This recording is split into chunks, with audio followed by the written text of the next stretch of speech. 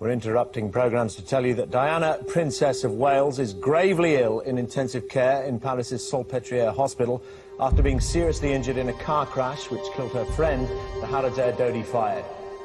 The car is still in the tunnel where it crashed. The accident happened shortly after midnight. Diana and her friend Dodi Al Fayed has been dining at the Ritz Hotel, and we have just received news from the Press Association that in fact her injuries may be more serious, perhaps much more serious than we had imagined beforehand. Policemen clear the way for the princess £17 million richer after her divorce deal. She had everything to live for in that last tragic summer. She was out there having fun. Al Fayed's multi-million-pound yacht. Tonight, another royal controversy sparkles. Not only was he known as a playboy, but he was engaged to somebody else. She looks really quite sexy, but then she's a single woman in her 30s. Why not? Falling in love with a doctor and a heart surgeon to boot. I mean, it's astonishing. Diana was divorced. Was Diana going to marry Dodi Fayed? This was front-page tabloid news. She was alone. She shouldn't have been there alone. I remember being asked to watch a very harrowing tape, and I thought, I know that look. She was not happy. It was the perfect storm, and it ended in tragedy. If there was no money in the photographs, they would have been after her in the tunnel.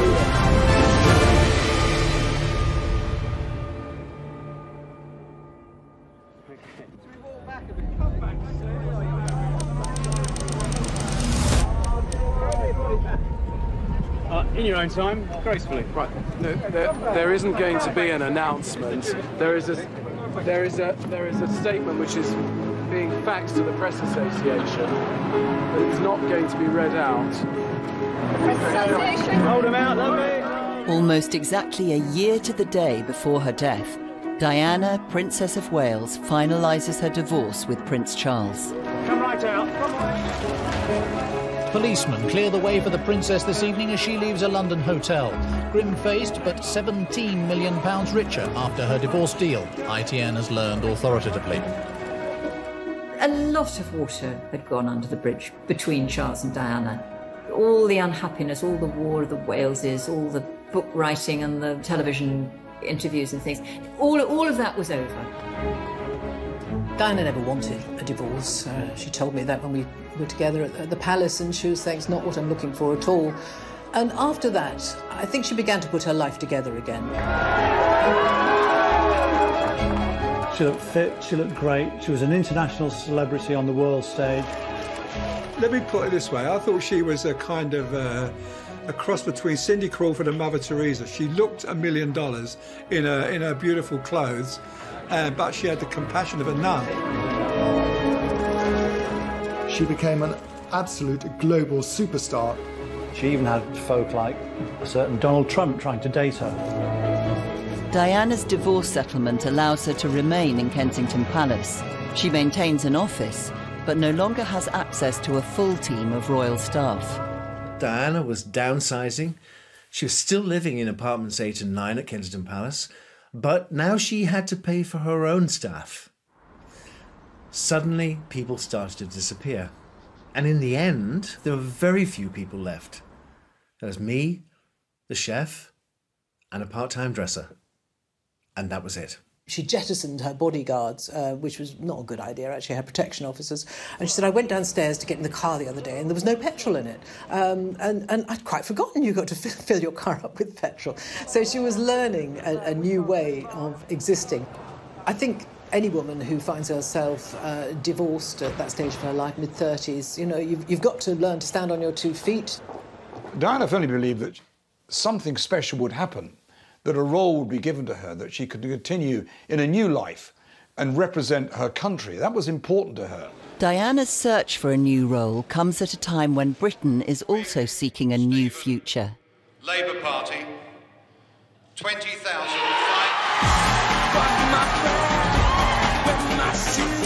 A victorious Labour Prime Minister at the gates of Downing Street and a piece of political history. This was simply unprecedented.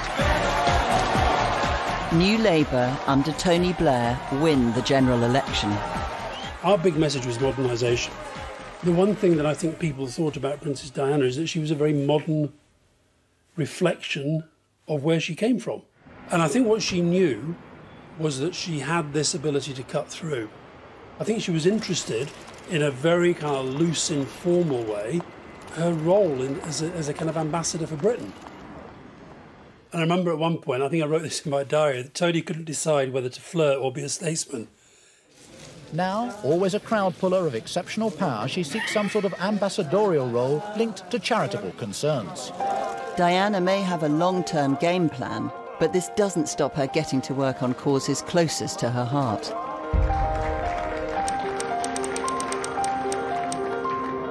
One of the chosen few charities is the English National Ballet. When the princess attends its annual gala, the world gets its first glimpse of the new single Diana. As a young girl, she'd wanted to be a ballet dancer, but had grown too tall. And so this was a rather special event. She turns up, she watches it. It's full of, well-known people in the ballet world. But she loved it because it was something she wanted to do. And she looks really quite sexy. But then she's a single woman in her 30s. Why not?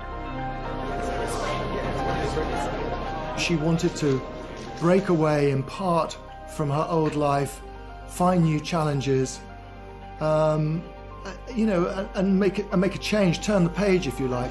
But the new Diana is more than a philanthropic force. From ballet to battlefields. 9 days after the London Gala, she brings landmines to international attention. I am not a political figure, and as I said at the time, and I'd like to reiterate now, my interests are humanitarian.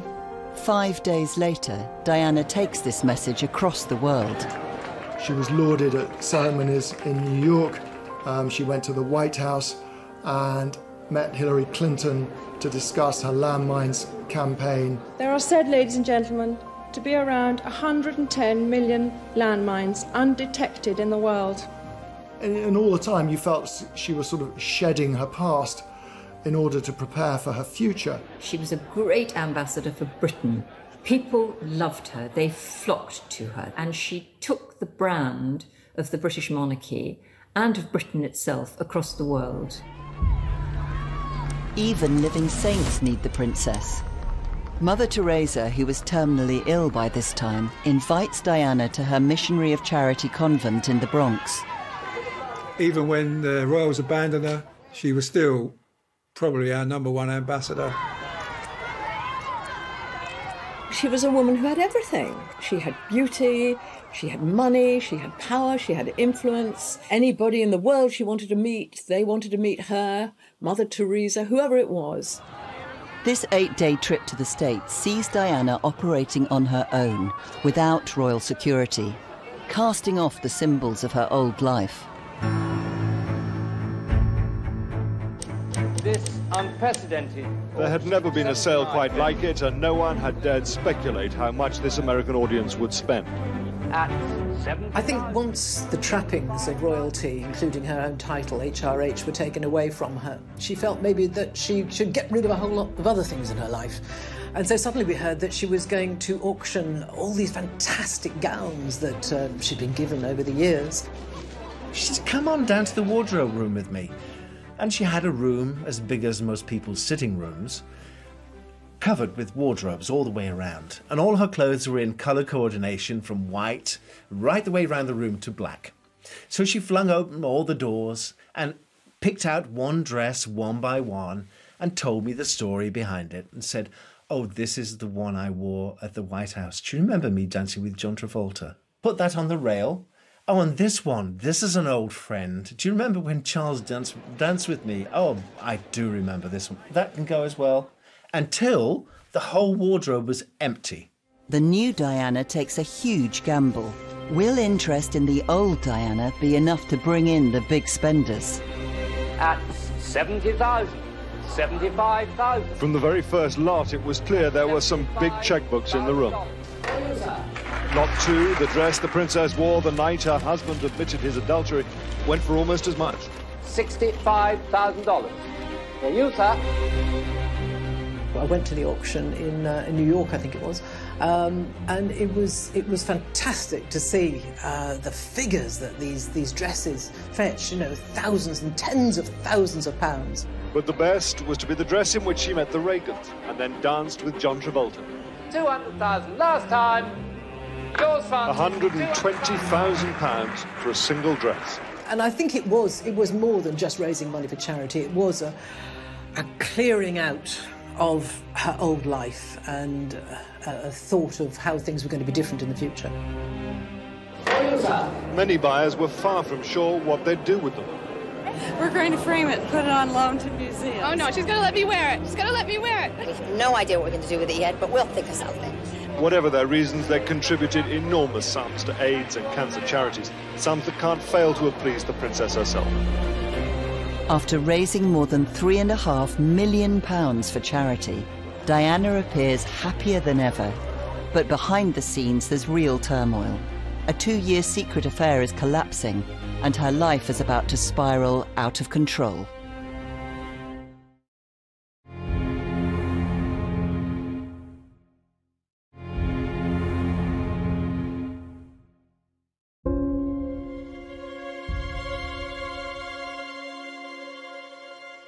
Diana celebrates her 36th birthday at the Tate Gallery in London. The gallery was opened in 1897 by the then Princess of Wales. Today's princess seemed very cheerful on this, her first birthday since her divorce. The guest list reflects not just the cream of London society, but also the greatest names in British cool and Hollywood glamour. She was making new friends. Her traditional friends, the sort of aristocratic type of people that she'd grown up with, were being replaced by celebrities. There was Elton John, there was Versace. David Bowie's wife was there, Steve Martin, some, Hollywood glitterati, as well as a few members of the royal family. It was a big event, 500 people, I think, and she looked absolutely stunning. I mean, she was dressed to kill. But for Diana, there is one guest in this star-studded reception who is conspicuous by his absence, an eminent heart surgeon called Hasnat Khan. There have been rumours for quite a long time that Diana was in love with a heart surgeon, but nobody knew quite who or whether it was true. In 1996, Diana developed an obsession for heart surgery.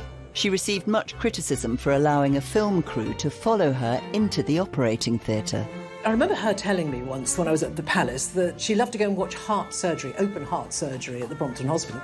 And recently I've had more opportunities to go into theatres and see for myself what wonderful work the doctors and nurses do. Well, you gather information much more from the visual contact rather than reading books, I find. So when I stand up and speak about the various subjects, whatever it is, I find it more beneficial if I've actually seen it. She said, the heart, it's so important, Jenny, isn't it? The heart, it means everything. But there were other matters of the heart at stake too. Diana was secretly dating one of the surgeons.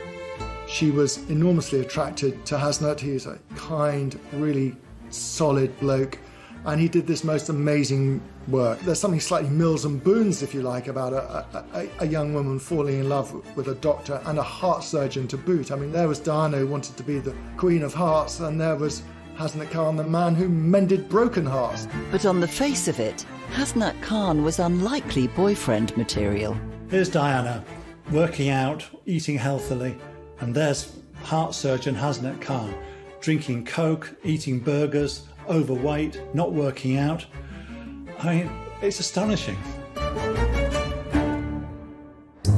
Only Diana's closest inner circle knew about the relationship. I would bring him into Kensington Palace in the boot of my car or underneath a blanket on the back seat of my car. The police never stopped me. I'd take him in the back entrance.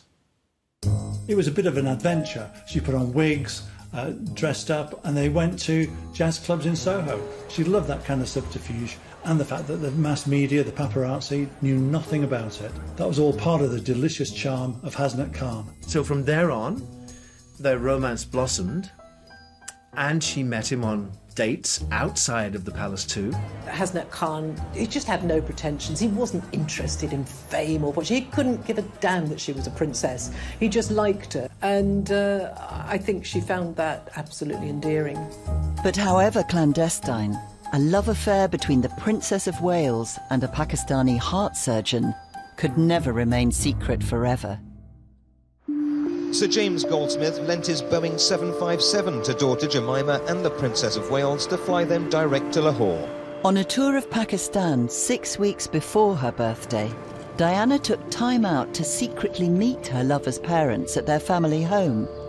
The media pounced. Princess of Wales was giving nothing away about her secret overnight meeting. She slipped out to meet the mother and father and other relatives of close friend Dr. Hasnet Khan. But despite reports of romance, the father of the London-based heart specialist said the princess was a good friend, not a girlfriend of his son. But just the confirmation of a close friendship caused huge consternation in Fleet Street. The idea that the Princess of Wales, as was going to marry a doctor from Pakistan and perhaps go and live with him in Pakistan. This was just not what we were expecting. She'd had long conversations with Jemima Khan, who had actually married Imran Khan, and I think Diana was wondering if it was something she could do. But the press attention had rocked the foundations of the 2-year-old romance. He didn't want anything to do with the hullabaloo. He wanted to just be a heart surgeon, and I can understand that. And so, you know, it's difficult for someone like Princess Diana, like any superstar, to form a relationship where the other person in the relationship would continually come under a microscope.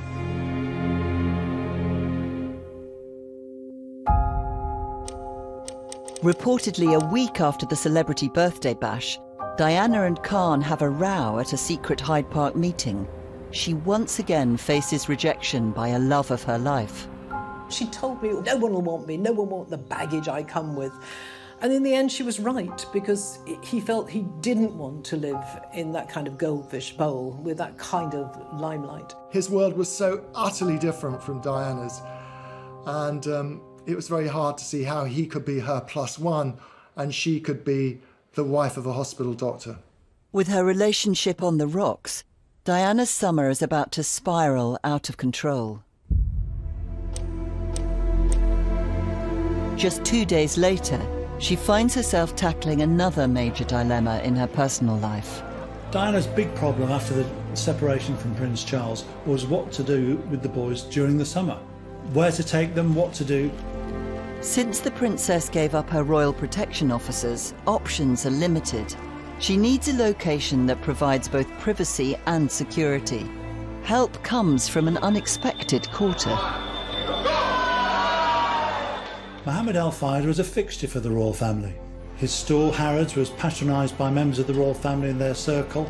He was very friendly with the royal family at that time and even used to sponsor their events.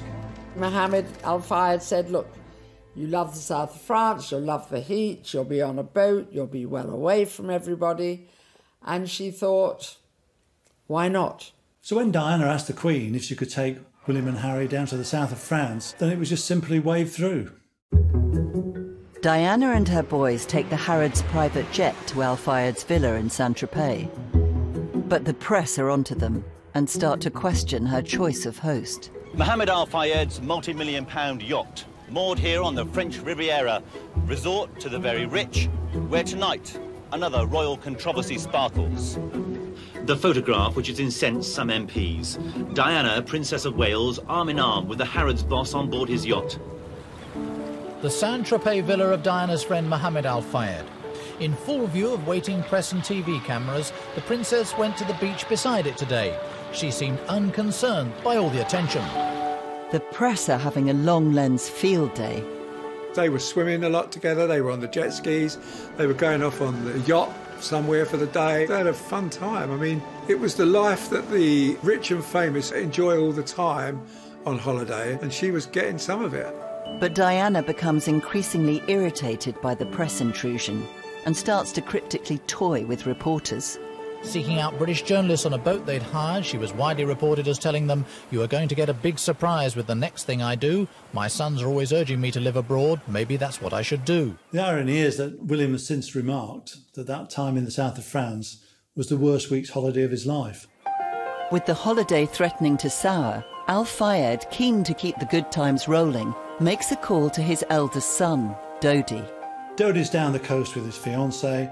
She's a model, they plan to marry, and he leaves her languishing on his yacht, goes off to his dad's yacht, starts making cow eyes at Diana. He was known as a playboy. Not only was he known as a playboy, but he was engaged to somebody else at that time. So you thought, what on earth is going on here? When Dodi jumps ship, he leaves his supermodel girlfriend, Kelly Fisher, high and dry. She believes they're engaged, and a month later files a lawsuit for breach of contract. Miss Fisher loved, trusted, and believed in Mr. Fayed. In return, he took her love, and he gave every indication that they were going to get married, and that he would fulfill all of his promises to her. Paparazzi images of Diana with Dodi are now appearing all over the world. Back in London, Paul Burrell is holding the fort and facing the music for Diana's increasingly tangled love life. Every time the princess rang me, she'd ask about Hasnat. Have you seen him? Have you been to his pub? What did he say? Has he seen the pictures in the papers? What did he think? Is he jealous? Hasnat was furious that Diana could turn to someone like Dodi Al-Fayed, the son of a multimillionaire and a playboy. That wasn't Diana. He knew that wasn't his Diana. In the middle of all this furore, Diana receives devastating news from across the Atlantic. Graphic reports covering the murder of one of her closest friends start coming in. Gianni Versace enjoyed worldwide fame and extraordinary wealth, but this morning it wasn't enough to stop him suffering a brutal and squalid death on his own doorstep. He was in the process of opening the gate when he was approached by a white male, perhaps 25 years old. We're told that apparently shot him at point-blank range. This is the spot where Gianni Versace was gunned down in cold blood yesterday morning. The flowers here are covering up blood stains on the steps. There couldn't be a greater contrast between this glamorous location in Miami and this cold-blooded act of murder. 5 days after the death of the international fashion designer, a devastated Diana returns William and Harry to the UK. The boys travel up to Balmoral to spend a month with their father. For photographers, it was a welcome relief. Many of them would have spent the summer crawling through the heather to get their picture. This year, the picture came to them. The next day, Diana flies from London to Milan for Versace's memorial service.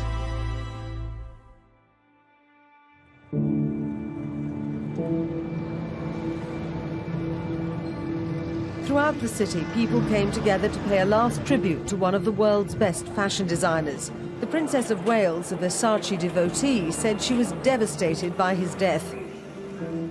She made her way to the front row, sitting between two stars from the world of music, Elton John on her left, Sting on her right. It deeply moved her. This was only months before she'd die herself. And here she was, sat at Gianni's funeral. She couldn't quite comprehend it. Death seemed to haunt her towards the end of her life. She was so consumed by thinking it might happen to her.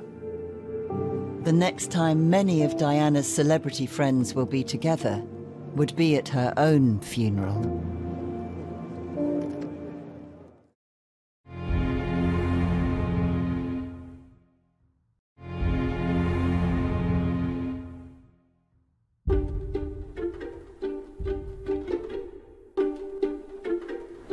Diana is back in London after attending the memorial service for Gianni Versace 5 days previously. Her boys are up in Scotland holidaying with their father. Prince Charles sported his Lord of the Isles tartan, while all eyes were on his eldest camera-shy son. Home alone, Diana holds another secret meeting with Hasnat Khan, her lover of 2 years, this time in Battersea Park. They had a screaming match late one night. They shouted and screamed at each other, and neither one of them gave in. And so she ended the relationship. You know, I don't know whether it actually broke her heart, but it really upset her. According to Khan, the couple spent the next night together at Diana's apartment. But this was the final breakup, and the last time they saw each other. With Diana's love life spiralling out of control, her schedule is about to follow suit. Within 24 hours of the split with Khan, she's on a plane to Sardinia. Mohammed Al-Fayed had bought a yacht, which could be at their disposal. the Jonicle. So Diana then returned to the Mediterranean alone to resume her friendship with Dodi Al-Fayed. So the romance was in full acceleration. It was full-on pace, and it was accelerating beyond control. Once again, the press are one step ahead. She was probably the most famous person on the planet at that time, certainly the most photographed, and that wasn't going to disappear, unfortunately, for her. The press pack will spend the next 5 days chasing Al-Fayed's multi-million-pound luxury yacht around the Mediterranean. Where is she? Look at that. The feeding frenzy to get the first photographic evidence of a romance between Diana and Dodi is unprecedented. I think she definitely reached this point where a lot of the media stop actually thinking that they're human beings. She became a thing rather than a person for a lot of people, I think. The sense that she's not really a person, you can kick her about as much as you want. I mean, boatloads of photographers and reporters. It was just huge. I mean, paparazzi from all over Europe were there. She became more vulnerable. The paparazzi took more liberties.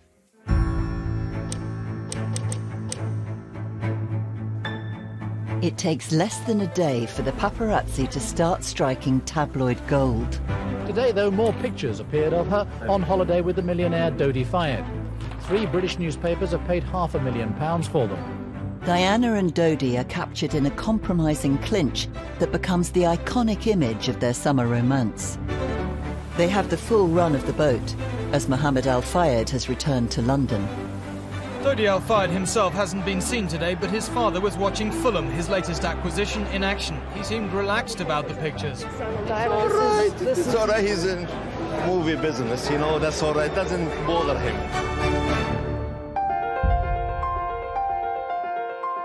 After the chaos of the cruise, Diana and Dodi return briefly to London, with the press even hotter on their heels. Tabloid photographers have laid siege to the Park Lane home of Dodi Fayed.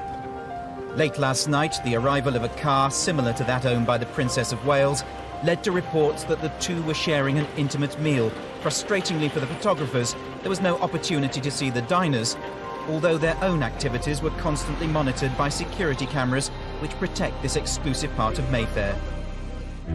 The very next day, Diana left Dodi and flew to Bosnia, but this would be no holiday.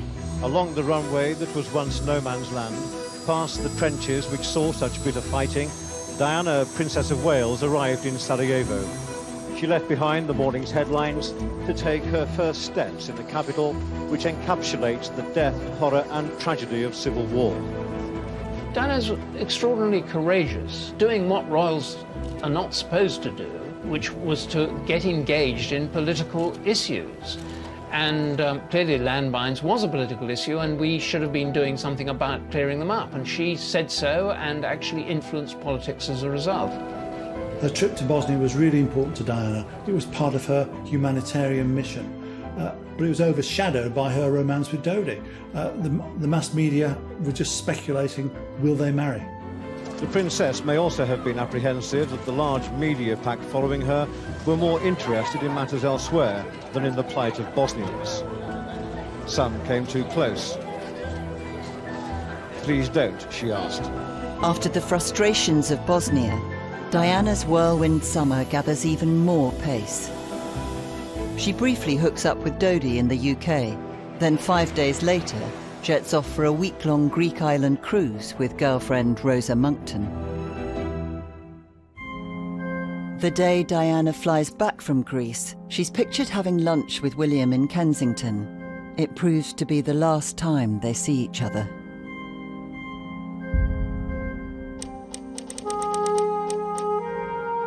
That afternoon, she flies with Dodi for a third and final trip to the south of France. The Jonicle once again tours the Mediterranean, with the paparazzi chasing her from port to port. She ends up back in Sardinia. Dodi and Diana had spent a few very happy days on board the yacht, had a lot of fun together, but it was time to go home. I think they had actually extended their trip by a few days. The princess rang me from the boat originally and said, "We've gone to be a day late. I should be coming home tomorrow, But Dodi has to go to Paris to do work for his father. I have to go to Paris with him because there's no other way I can get home. I'm on the Harrods jet. So bear with me, delay everything one day, ring Balmoral, tell the boys that Mummy will be with them 24 hours later than she expected, but to be there.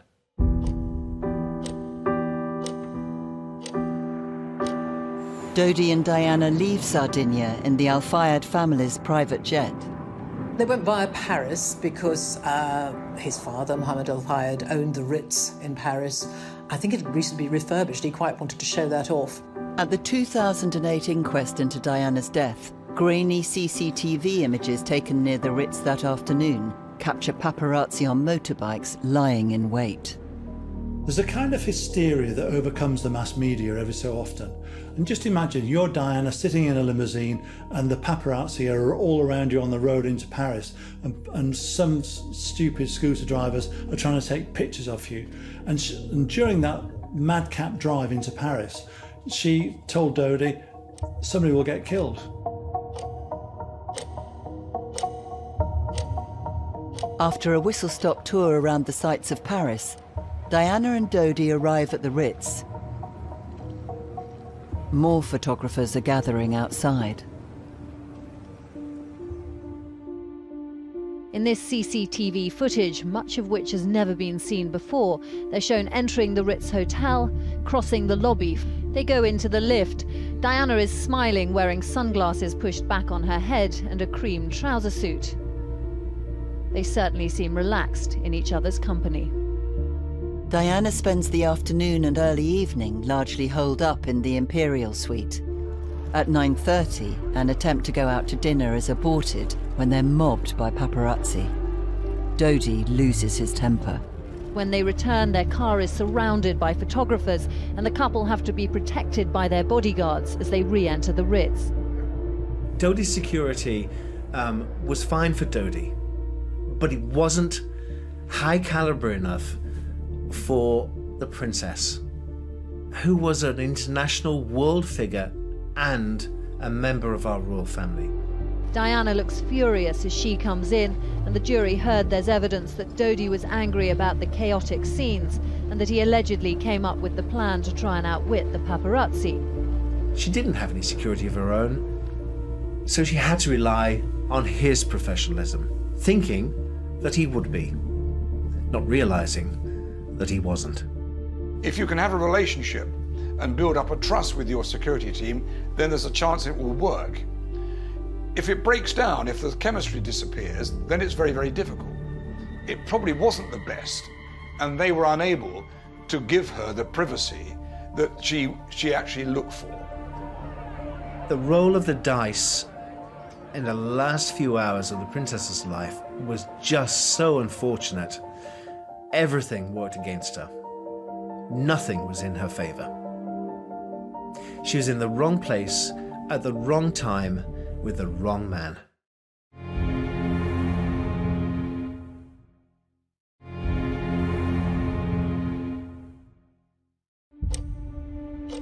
Diana, Princess of Wales and Dodi Al Fayed are under siege in the Ritz Hotel in Paris.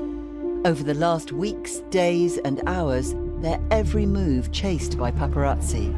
The 2008 inquest into Diana's death used CCTV to meticulously piece together a precise timeline of their final minutes. Hundreds of photographers are now gathering outside. Diana is totally reliant upon Dodi and his security team. So he phones his father and says, should we stay at the Ritz or go back to the apartment? And his father made that fateful decision, go back to the apartment. I don't quite understand why, once they were cornered, why they didn't just stay there. Mohammed Al Fayed, Dodi's father, decided that he should send a decoy car away from the front door to draw the press away, and sent Dodi and Diana out of the back door of the Ritz. But suspecting the ruse, some of the press head to the rear exit of the hotel. And what needed here, there needed to be some dialogue with the media to find out what they wanted, to make arrangements with the police to organise and police the press professionally and efficiently, and not allow them to patrol the hotel at that time.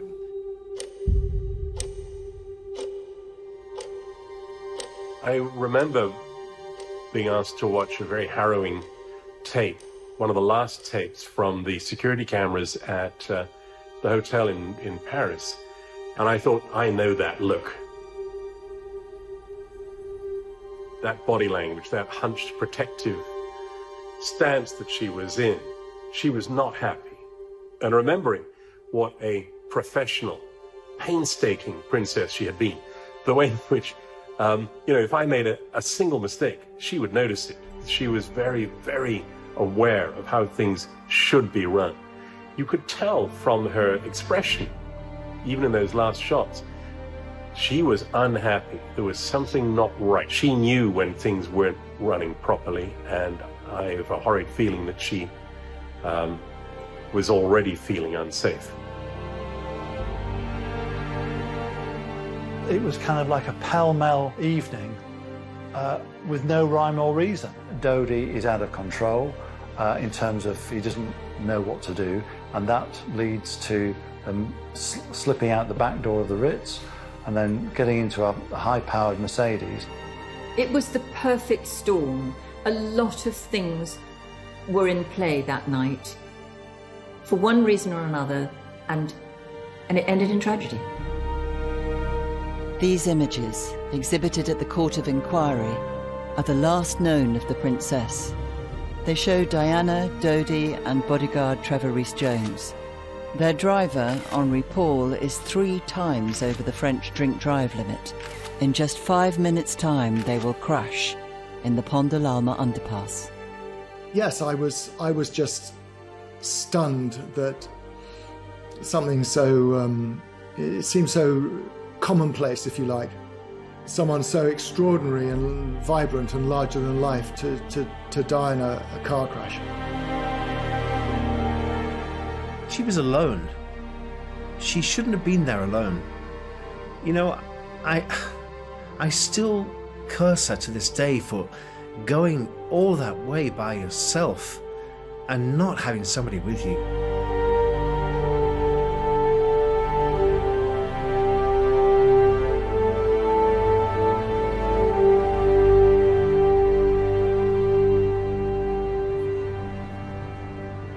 The Mercedes saloon they were travelling in was no more than crumpled metal.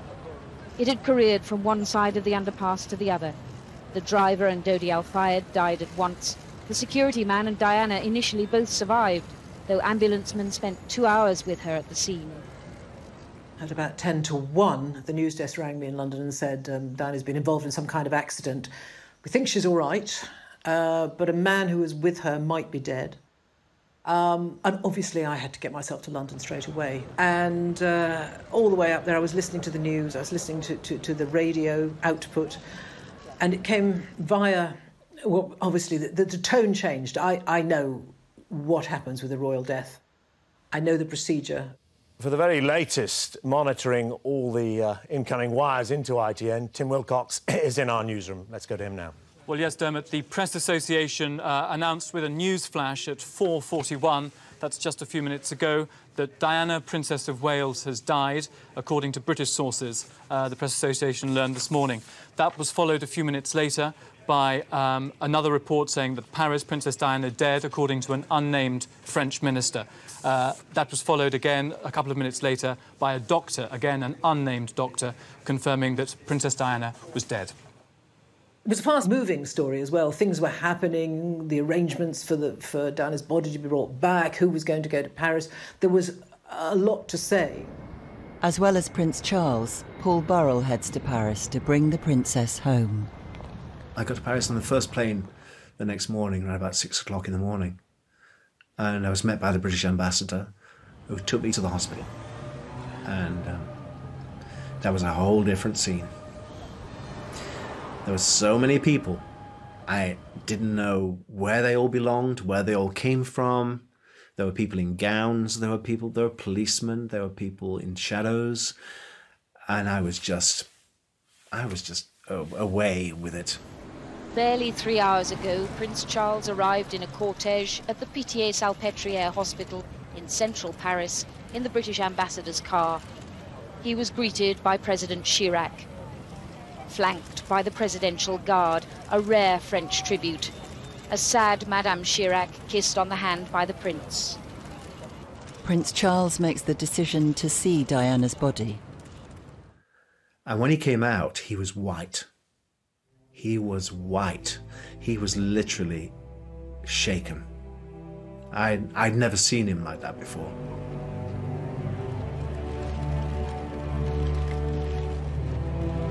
I'd never seen him show so much emotion before. And he suddenly realized the enormity of what had happened.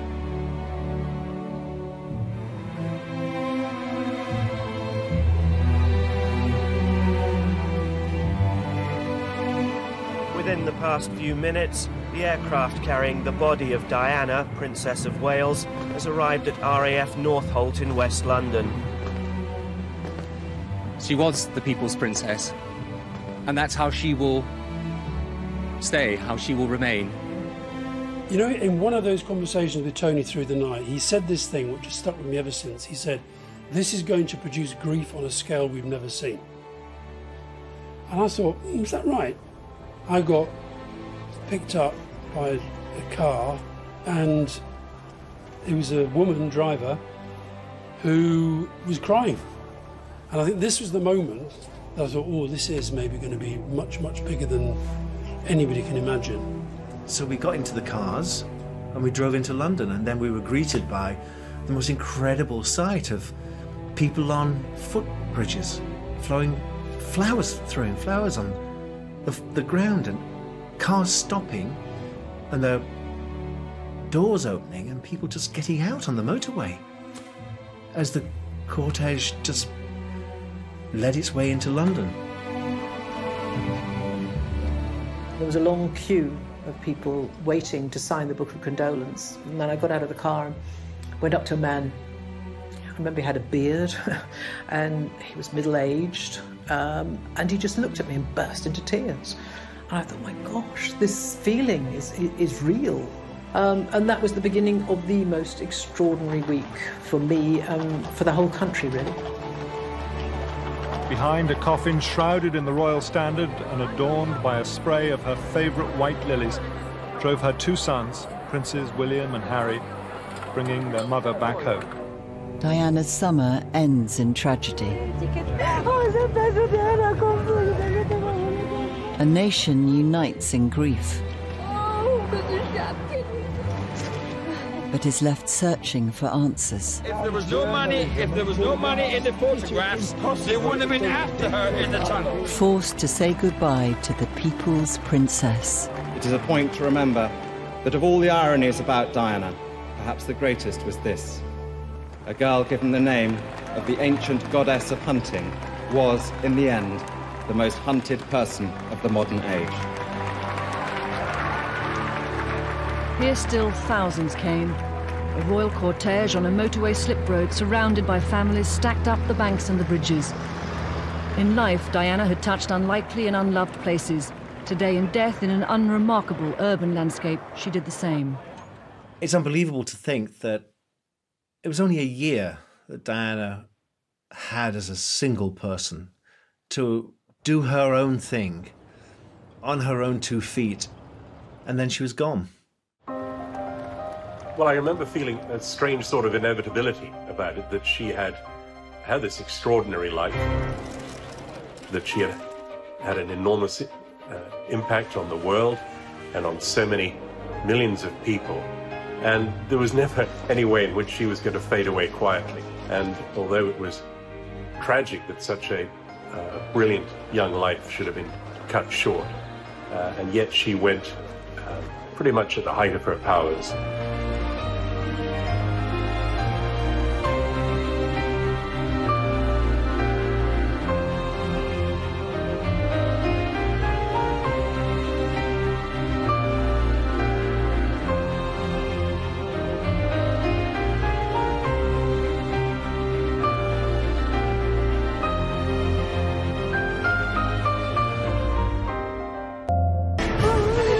If there was no money in the photographs, they wouldn't have been after her in the tunnel.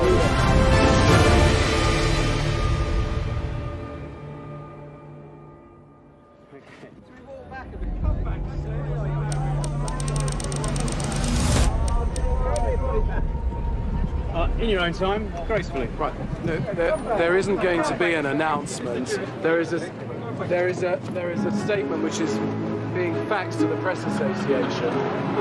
It's not going to be read out. Press Association. Hold them out, lovely. Almost exactly a year to the day before her death, Diana, Princess of Wales, finalises her divorce with Prince Charles. Come right out. Come right. Policemen clear the way for the princess this evening as she leaves a London hotel. Grim-faced, but £17 million richer after her divorce deal, ITN has learned authoritatively. A lot of water had gone under the bridge between Charles and Diana. All the unhappiness, all the War of the Waleses, all the book writing and the television interviews and things, all of that was over. Diana never wanted a divorce. She told me that when we